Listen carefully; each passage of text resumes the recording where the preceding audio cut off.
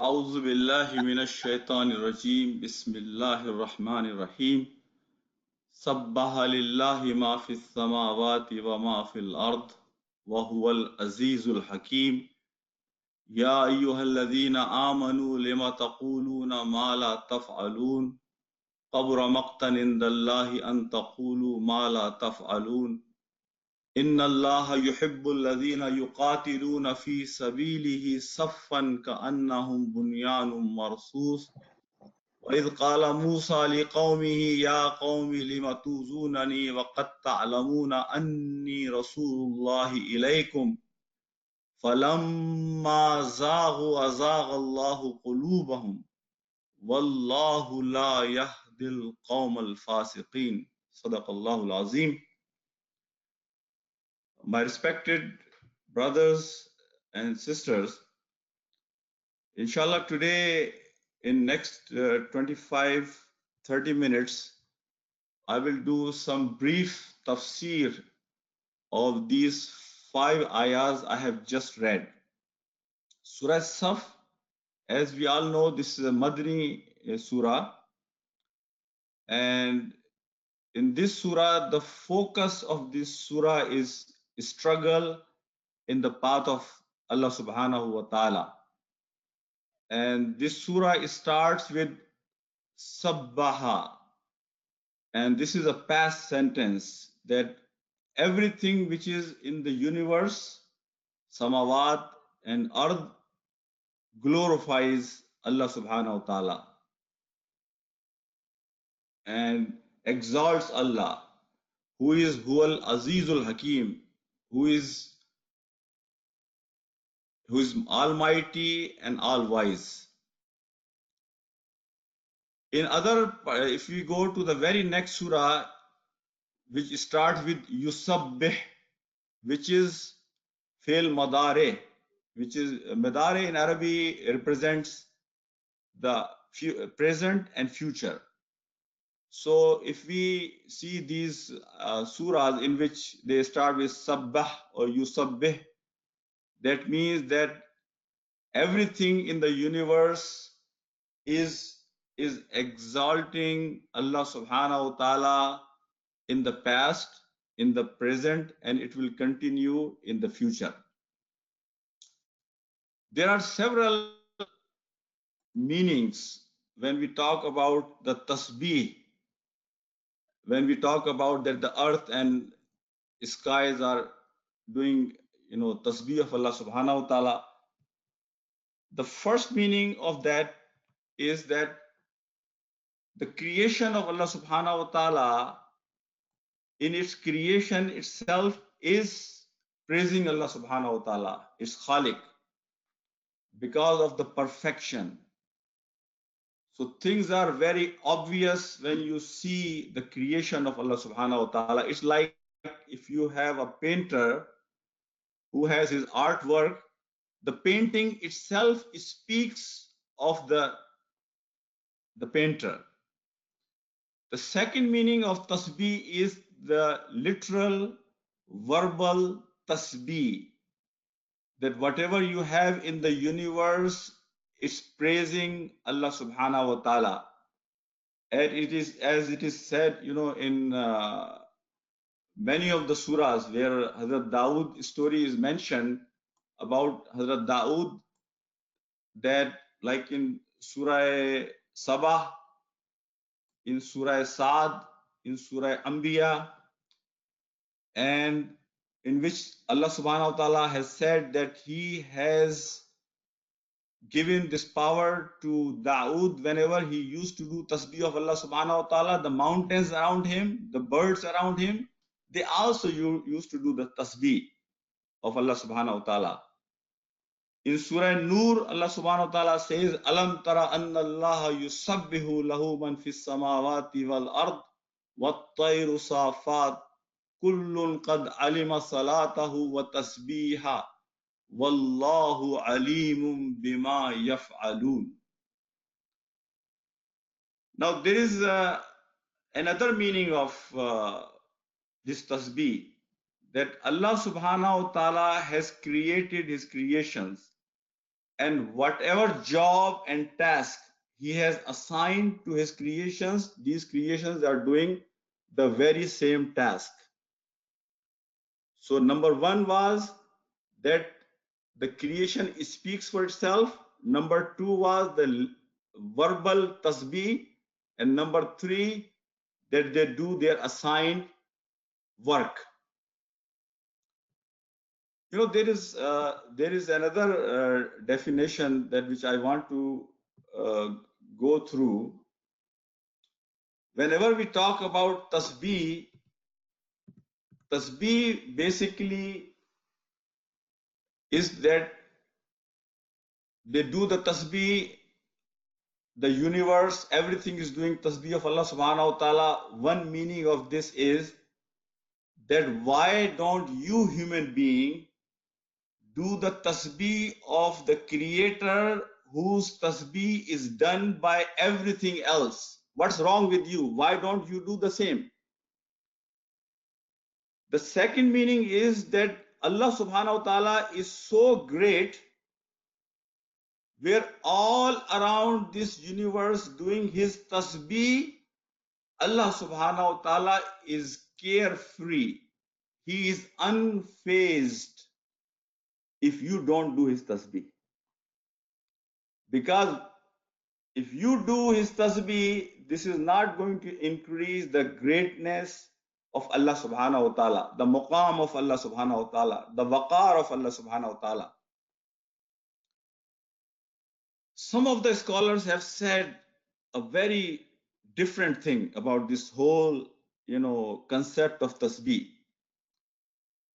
They say that Allah subhanahu wa ta'ala has created human being as a unique creature. This is not a regular creation of Allah subhanahu wa ta'ala. So Allah subhanahu wa ta'ala has not created human being just for the tasbih of Allah subhanahu wa ta'ala. Rather, the purpose of human being is more than just the tasbih of Allah subhanahu wa ta'ala. I'm going to share with you a little poetry. Iqbal's poetry really a true tafsir of Quran.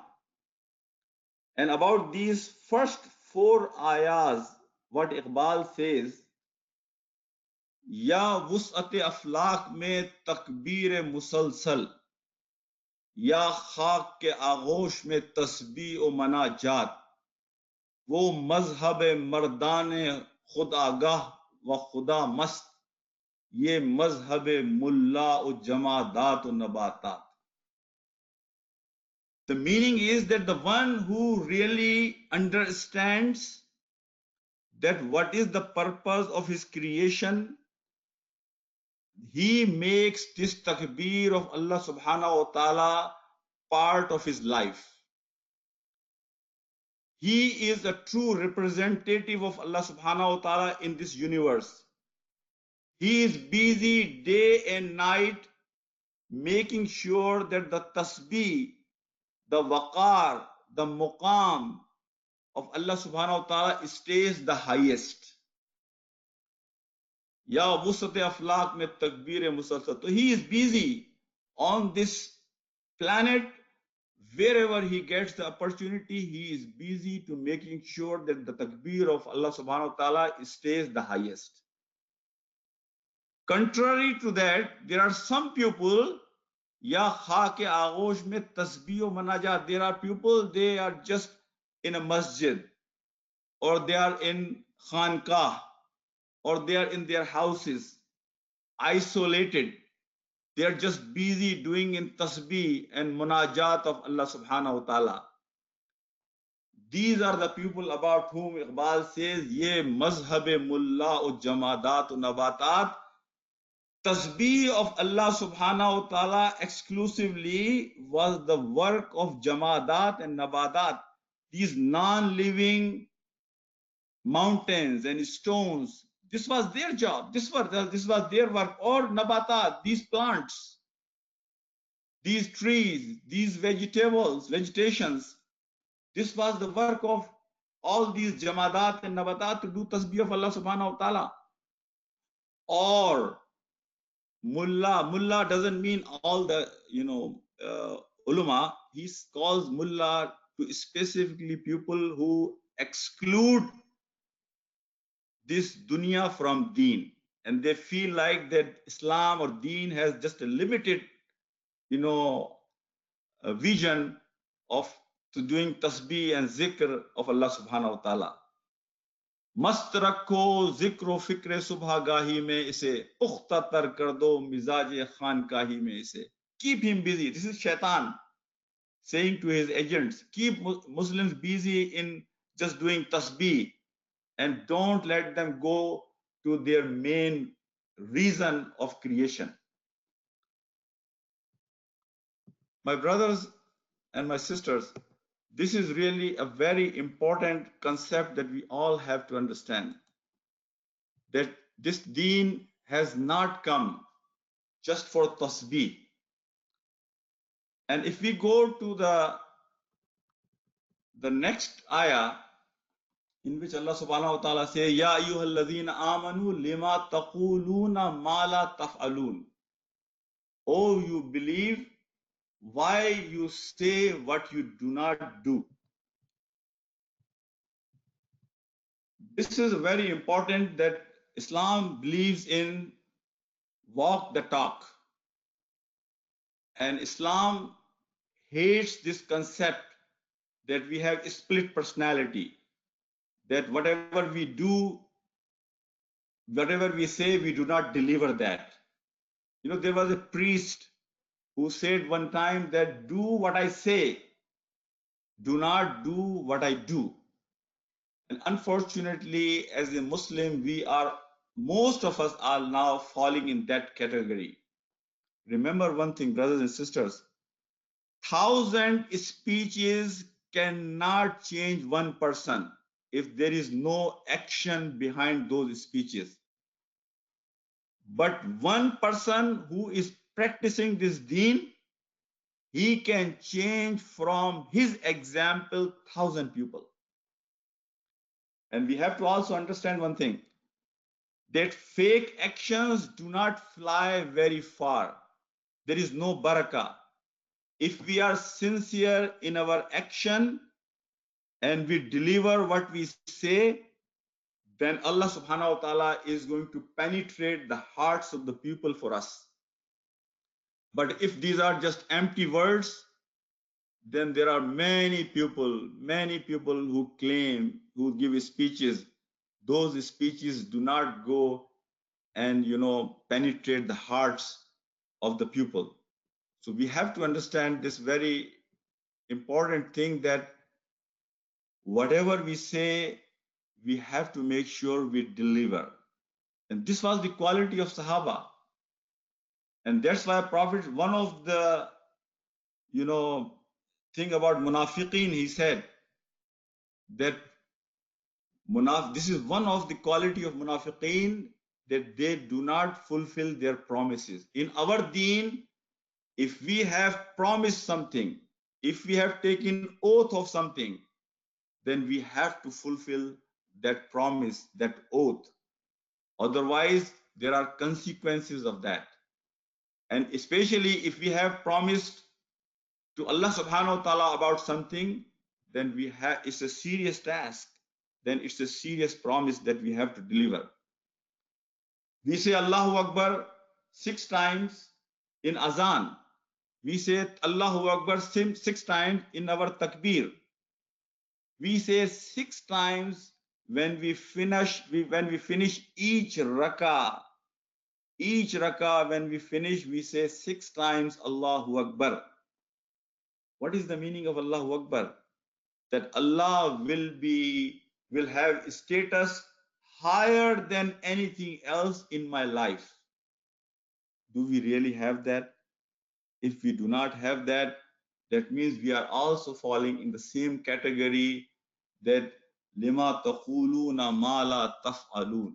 And Allah subhanahu wa ta'ala does not like these people. Allah subhanahu wa ta'ala says that great is hatred in the sight of Allah that you say what you do not do.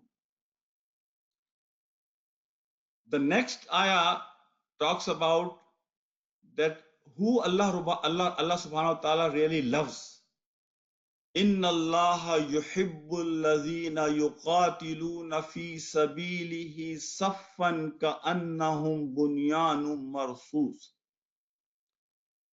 That indeed Allah loves those who fight in His cause in a row, as though they are single structure joint family. I'm going to go in a little bit of detail here to make you understand what is bunyanum marsus. You know, Allah subhanahu wa ta'ala loves those people, they struggle in His path. And when they go in His path, there is a unity. And that unity is to the extent that nobody can penetrate through this wall. Nobody can divide them. This bunyanu marsus, the strongest possible structure, the wall which has a strong foundation, the wall which nobody can penetrate, the wall which is unbreakable.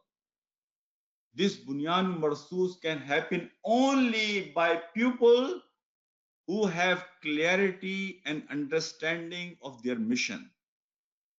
When they go in the path of Allah subhanahu wa ta'ala, if they know what they are doing and they understand the task, the mission, the vision, and they have certainty, yaqeen, conviction, confidence on what they are going to do, and they have commitment. They have made this mission their life mission, and they have given priority to this mission in their life, and they love this mission. Until and unless we have these qualities, we cannot become bunyanum marsus. Because bunyanum marsus can only happen if we have people who are committed, people who really show certainty, people who have made this deen as the mission of their life, and this is the priority of their life, and they love this. The next ayah in which Allah subhanahu wa ta'ala talks about Bani Israel. In first 4 ayahs, this is basically a preface of this surah. The next 4 ayahs, they talk about Bani Israel, the acts of Bani Israel, the condition of Bani Israel. The first, Allah subhanahu wa ta'ala mentions about Hazrat Musa alayhi salam. وَإِذْ قَالَ مُوسَى لِقَوْمِهِ يَا قَوْمِ لِمَا تُؤْذُونَنِي وَقَدْ تَعْلَمُونَ أَنِّي رَسُولُ اللَّهِ إِلَيْكُمْ فَلَمَّا ذَاغُوا أَذَاغَ اللَّهُ قُلُوبَهُمْ وَاللَّهُ لَا يَهْدِي الْقَوْمَ الْفَاسِقِينَ. Here Allah subhanahu wa ta'ala is saying, and mention, O Muhammad, when Moses said to his people, O my people, why do you harm me? While you are certainly know that I am the messenger of Allah to you. And when they deviated, Allah caused their hearts to deviate. And Allah does not guide the definitely disobedient people. My brothers and sisters, here, inshallah, I'm going to spend few minutes to understand the consequences of deviation. As you know, the people of Bani Israel, they not only were giving this, they are not only bothering Musa alayhi salam, by talking about his personality and defects, but also by denying the very goal and mission of Musa alayhi salam, Moses alayhi salam. The mission of Moses alayhi salam was huwa allazi arsala rasulahu bil huda wa dinil haqqi li yuzhirahu ala dini kullihi walau karihal mushrikun. شرع لكم من الدين ما وصى به نوح والذي أوحينا إليك وما وصينا به إبراهيم وموسى وعيسى أن أقيموا الدين ولا تتفرقوا فيه.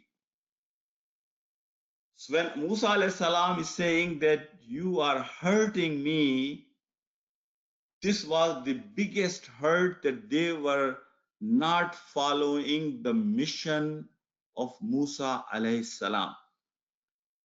And the biggest punishment for the people who deviated from the real path, that Allah subhanahu wa ta'ala has taken away the hidayah. You know, hidayah in this dunya is the biggest bounty of Allah subhanahu wa ta'ala. If hidayah is taken away from somebody, then he is going to just stay in a darkness where he will not be able to see the light to walk through the life of this dunya. And Allah subhanahu wa ta'ala say that he does not give hidayah to fasiqeen. Fisq. Fisq in Arabic is said to date, kajur, date which is defective, and the defect is very obvious. And when Allah subhanahu wa ta'ala takes away the hidayah from these people who are fasiq, that they do sins openly, so these are the people, they had diseases in their heart. And Allah subhanahu wa ta'ala, when he takes away this hidayah because of their action, then these diseases, they come outwardly. Allah subhanahu wa ta'ala exposes them. So their diseases become obvious, like that date which has a defect, fisq.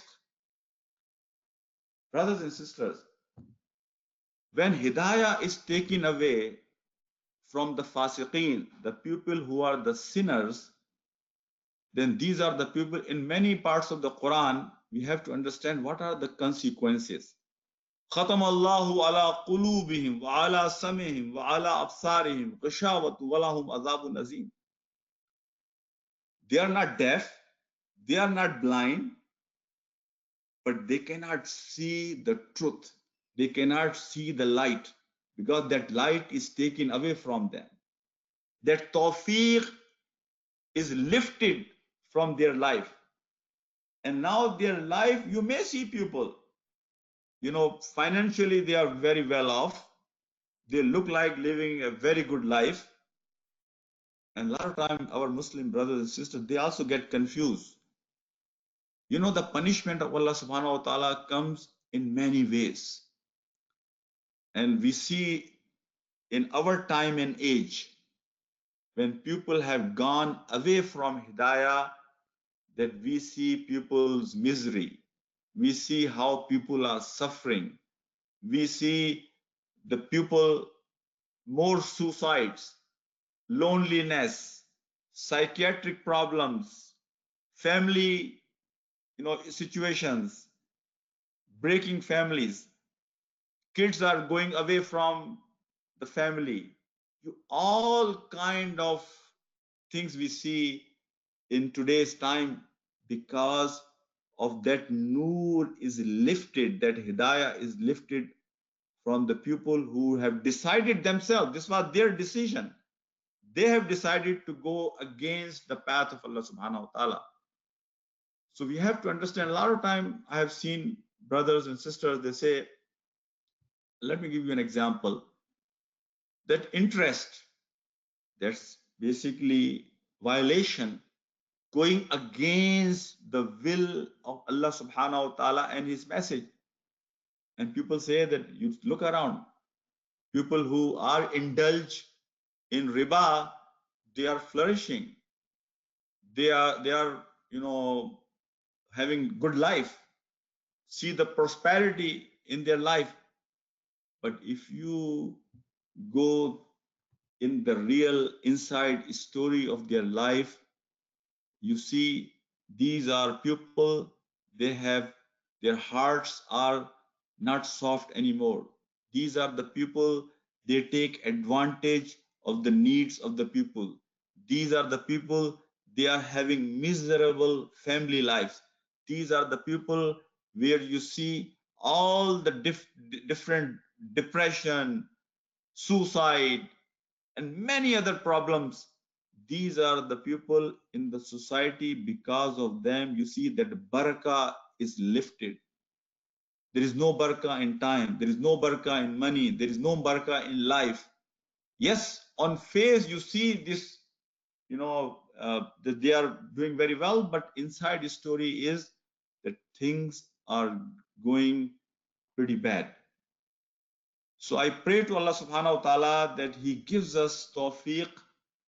And if I recap the message of today's 5 ayahs, the number one message is, my brothers and my sisters, that when Allah subhanahu wa ta'ala says that tasbih is done by everything in this universe, and why you don't do the tasbih of Allah subhanahu wa ta'ala, human being, lima taquluna ma la taf'alun, why you say what you don't do. Basic message is that as a human being, our task was not just the tasbih of Allah subhanahu wa ta'ala. Our task was to deliver this message of Allah subhanahu wa ta'ala to every human being on this planet. Our task was to provide the treatment of the disease the humanity is facing today. Our task was to make this mission of our life. We are not created just to do the tasbih of Allah subhanahu wa ta'ala. And whenever we say Allahu Akbar, when we say La ilaha illallah, and there is no God but Allah, then we have to prove it in our practical life that whatever we say, we mean it. And if we will not do that, then we will qualify for the wrath of Allah subhanahu wa ta'ala. My brothers and sisters, then when we do not follow what we say, when we do not deliver what we promise, when we claim something which we do not deliver, then hidayah will be taken away from us. And this is that we are going away from the message. We are going away from the path of Allah subhanahu wa ta'ala, from the task He has given you and me. And when we go away from the path and hidayah is taken away, then we are left in a darkness, and there is no light for us to walk in this life to reach to our destiny, the destiny of success. Ya ayyatuhan nafsul mutma'inna irji'i ila rabbiki radiyatan mardiya fadkhuli fi ibadi wadkhuli jannati. This was our destiny.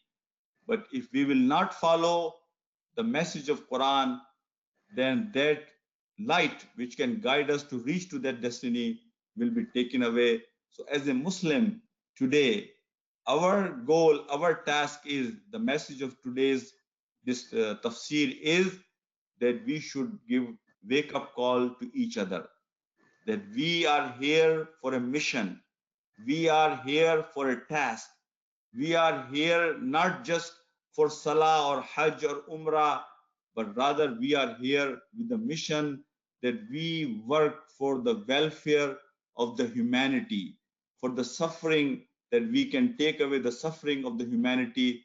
This should be our task. Wa akhiru dawana anil hamdulillahi rabbil alameen. The first question, you talked about the importance of being on the right path, and the concern that one must have that the hidayah may be taken away from them. Can you review for us what are some of the best ways of trying to seek the hidayah from Allah? What should we be doing in our life in order to seek the hidayah from Allah? Jazakallah khairan.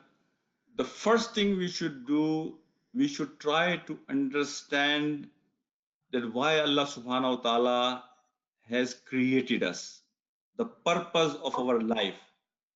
And the purpose of life could be very well explained by the last hidayah we have in our hands, Quran and the seerah of Prophet Muhammad Sallallahu Alaihi Wasallam. The second thing we should do, we should try to practice as much as we could what Quran and the seerah of the Prophet Sallallahu Alaihi Wasallam requires from us. The third thing we should do, to make dua to Allah subhanahu wa ta'ala, that He is the one who guides our hearts, and He is the one who can keep our hearts on the straight path.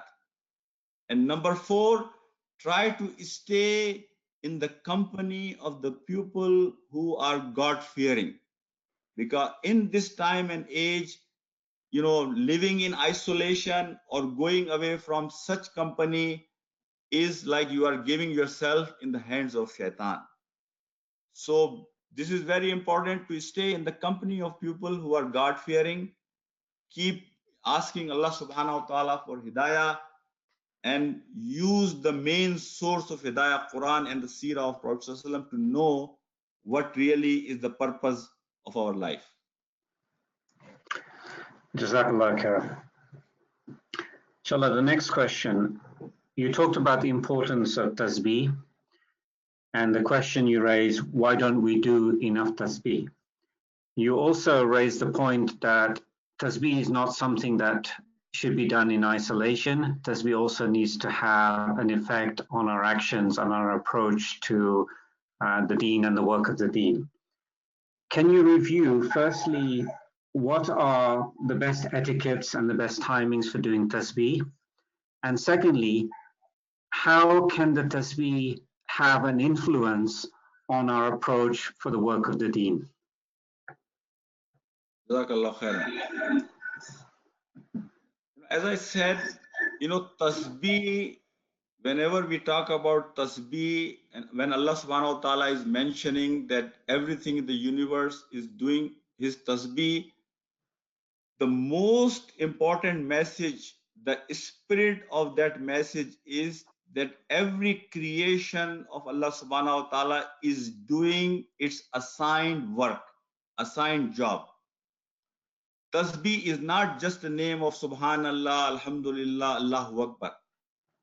Tasbih is that you actually live according to what Allah subhanahu wa ta'ala has assigned you a task. So if you are saying Allahu Akbar, so you practically live that life. If you are saying Subhanallah, you really mean it, that Allah subhanahu wa ta'ala is the only one, has no defect. He is the one who is perfect. And whenever you are saying Alhamdulillah, that you are really mean that whatever bounties Allah subhanahu wa ta'ala has given you, you are saying Alhamdulillah on that. And the biggest bounty of Allah subhanahu wa ta'ala is the hidayah. So the best, one time Hazrat Ali went in a masjid and he saw somebody doing tasbih. Subhanallah, subhanallah, alhamdulillah, astaghfirullah, astaghfirullah, astaghfirullah. Hazrat Ali said to him, Raziyallahu ta'ala, no, there is a istighfar needed on your istighfar. Because we have to understand what we are saying. So we really should mean what we are saying. So tasbih of Allah subhanahu wa ta'ala is the understanding of sifat of Allah subhanahu wa ta'ala, understanding what I am saying, understanding that what are the practical implications of what I am saying. So the best of the tasbih is that we live the life of Quran. Best of the tasbih is that what, somebody asked Aisha about the ikhlaq of Prophet Muhammad Sallallahu Alaihi Wasallam, and she said that, have you not read Quran? So the practical application of the message of this deen, that is the best tasbih that we can do. Yes, there are formal tasbihat we do, and for those tasbihat also I will recommend that go slowly. Like for example, tasbih Fatimi, that we do Subhanallah, Alhamdulillah, Allahu Akbar after every Salah. Tasbihat we do after Fajr Salah. Some recommendations by the Prophet ﷺ, read Qul Allah one time you read, you get the sawab of 1/3 of the Quran. Read Surah Mulk before you go to bed. So these are all, recommended tasbihat, but really tasbihat we have made just the verbal, exercise of our tongue. But in the life of Sahaba and Tabain and Tabain, we see whenever they do tasbih, they also live their life according to that tasbih. Jazakallah khair. You talked a little bit about the difficulties that people face in life, and that these may be a sign that we're indulging in something that goes against the command of Allah. However, we can also face difficulties in our life as a test from Allah in order to become closer to Allah. So when we have these difficulties in our life, how do we know which camp we're in? Are we in the camp where we're facing difficulties because we're doing something against the command of Allah and Allah is making our life difficult? Or are we in the camp that Allah is giving us deliberately a test so that we can remember Him more and seek His help more? How do we know which category we're in? Jazakallah khair. Very simple formula. If any trial, hardship we are facing, if because of that I am getting closer to Allah subhanahu wa ta'ala, then that means this was the bounty of Allah subhanahu wa ta'ala for me to bring me closer to Him. But if any trial or hardship pushes me away from Allah subhanahu wa ta'ala, then this was the punishment of Allah subhanahu wa ta'ala for me. This is a very simple formula. And as you said, this is very right.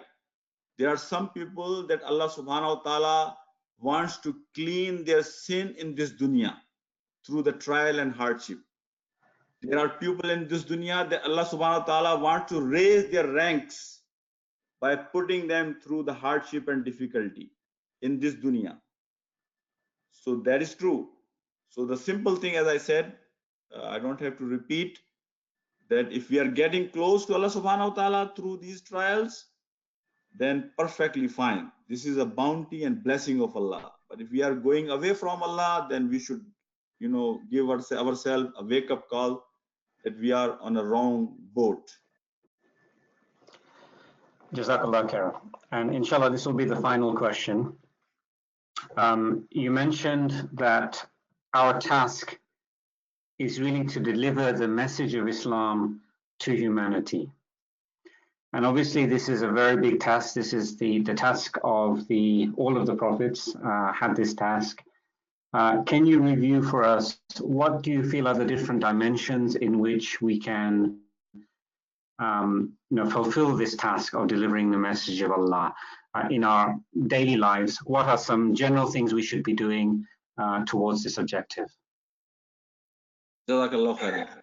The first thing is faham deen, that we should try to understand this deen ourselves. Number two, I should apply that deen on myself. Number three, I should try to apply this deen in my family, in my extended family.